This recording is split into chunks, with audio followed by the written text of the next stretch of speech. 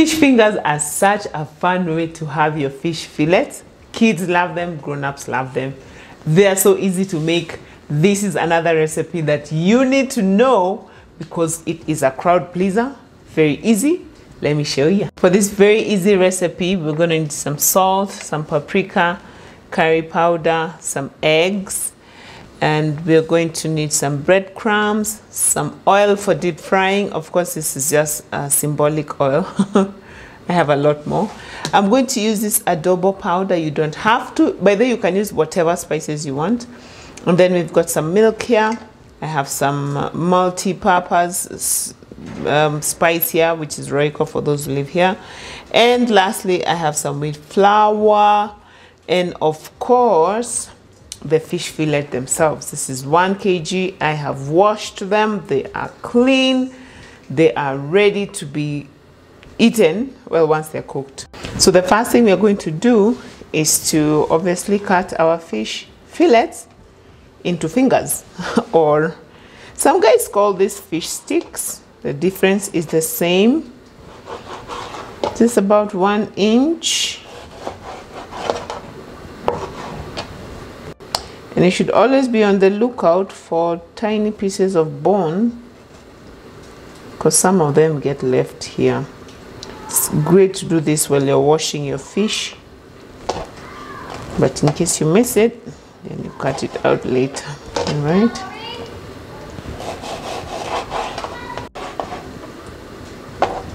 I try to make mine to be as even sized as possible so that in the deep frying process they cook evenly, you know. So I'm doing a series of simple but yummy recipes that I feel every home cook needs to know because they're great for your family, like, you know, just for entertaining as well.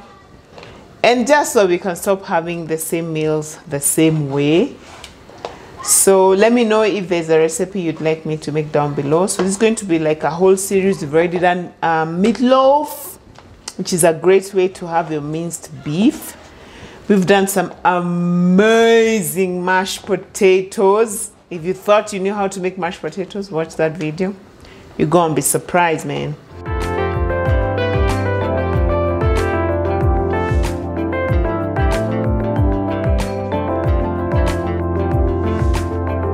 So this dish calls for a lot of prior preparation. So one of the things I want to do is to line this tray, because this way I'm going to put the fish fingers once I have deep fried them. Okay, we are going to deep fry the fish fingers, but you can also bake them in your oven if you want to go for the healthier option. So that's one way of preparing, is just know where you're going to put them once they come out of the oil. Another thing, I also need this tray. This one is where I'm going to put them once I have coated them before they go into the oil. So let me make space for that. I also need 4 dishes, and I'm using these big ones because I feel like I have a large batch of fish fingers. We have 4 stations here on how we are going to coat the fish fingers. The first station will be for milk. All right, I feel that's enough. Then once we have coated the fish fingers in milk, we're going to coat them in flour. Let me get a scoop. So I need to get a scoop to measure out. Okay, you don't really measure the flour, but it's easier to scoop when it's this way. So I'm going to put, this is half a cup, so I'm putting like, yeah, that's enough, maybe 1 cup and then some. Into this flour I'm going to put some paprika,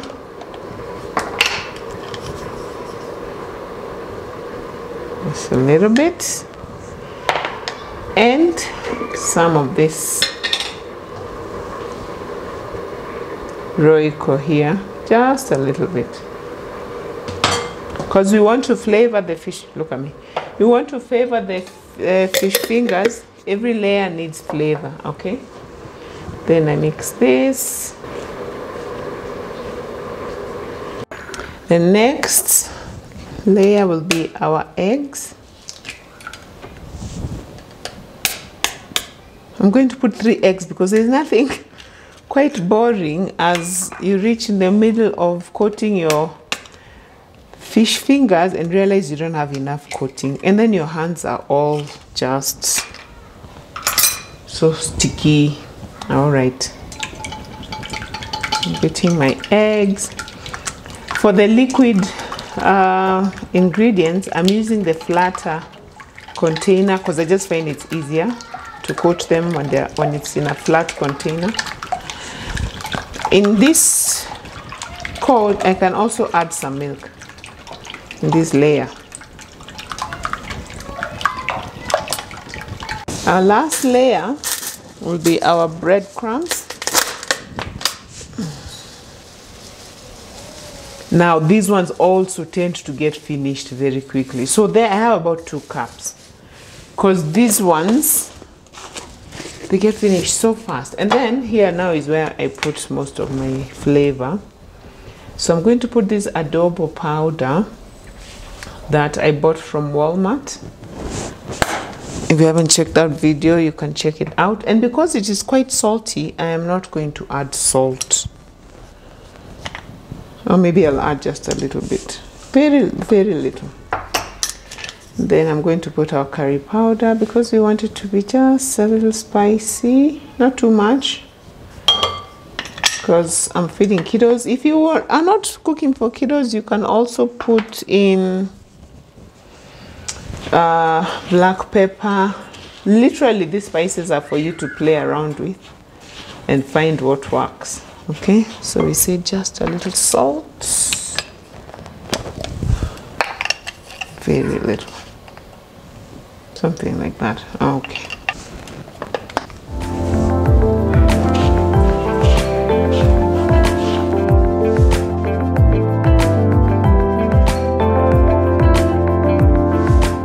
Halfway through coating the fish, I'm going to put the oil on the fire. I don't want to put it right now because it might be too early. I don't want it to overheat. So I'll just coat about half of them, then I'll light the fire for the oil, then I'll finish. By that time, the oil should be hot enough, and then we'll start deep frying. The deep frying goes very fast.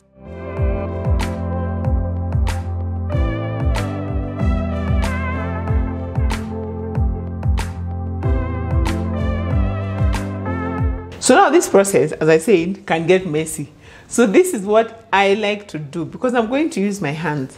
So I delegate one hand for the dry stuff and one hand for the wet stuff. Otherwise, you just get really messy, okay? So let me show you. So first I take one fish finger, I dip it and coat it nicely in the milk. Of course, drip off the extra. Come here, the dry hand takes over. Make sure it's fully covered. Shake off the excess. Put it in the eggs. Make sure it's completely covered. Okay. And lastly, into the breadcrumbs. Now here, I like to really pack it in, just to make sure the breadcrumbs are sticking nice and good. Okay, so now our first fish finger is done. Put it there. Repeat times a million.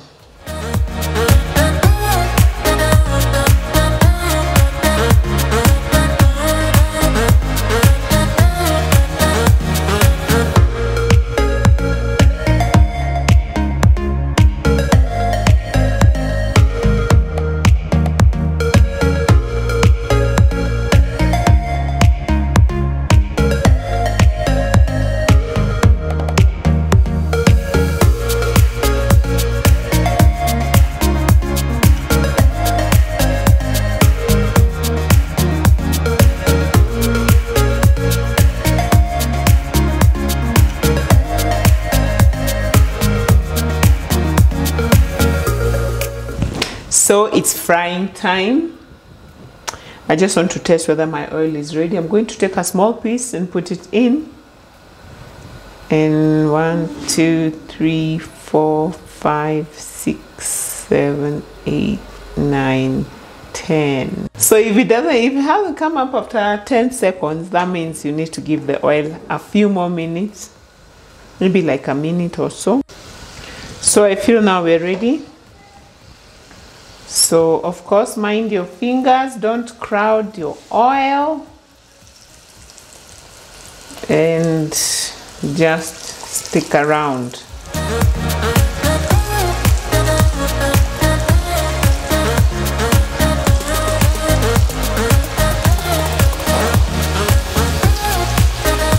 That's good enough. It takes about I'd say 3 minutes on each side to cook it through and through without burning. I just want to make sure they're all in a single layer, none is on top of the other. I feel like I could have added a few more, but it's fine.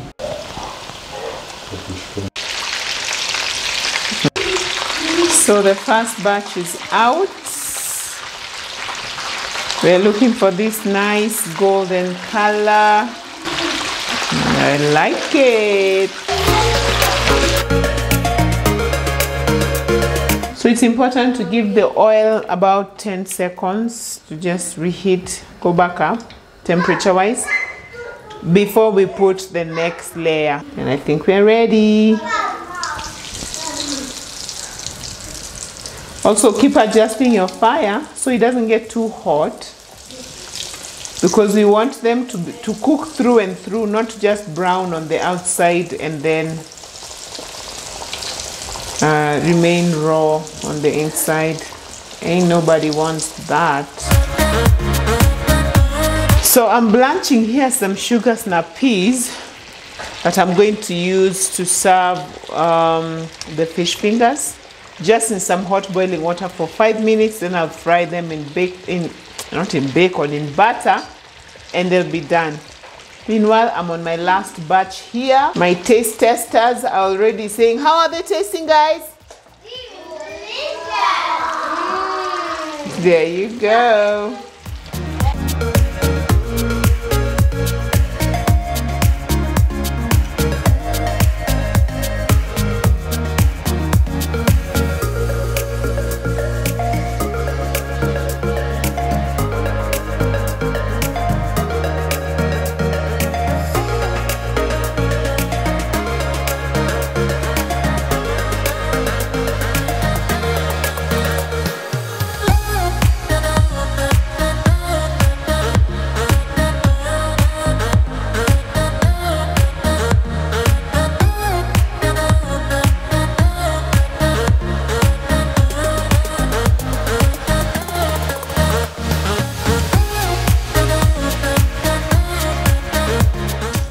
Boom shakalaka. Yeah, look at how amazing that looks. Oh my goodness. I just want to taste one of these fish fingers so y'all can know I know what I'm talking about, man. Okay, first let me try this. I want you to hear the crunch. Are you ready? Listen.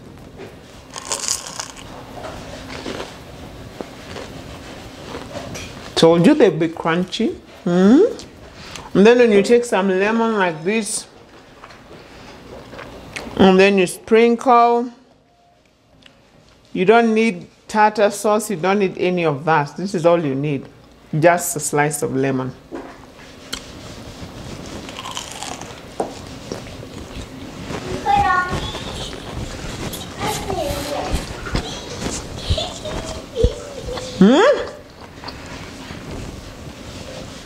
Try this recipe, guys, and let me know.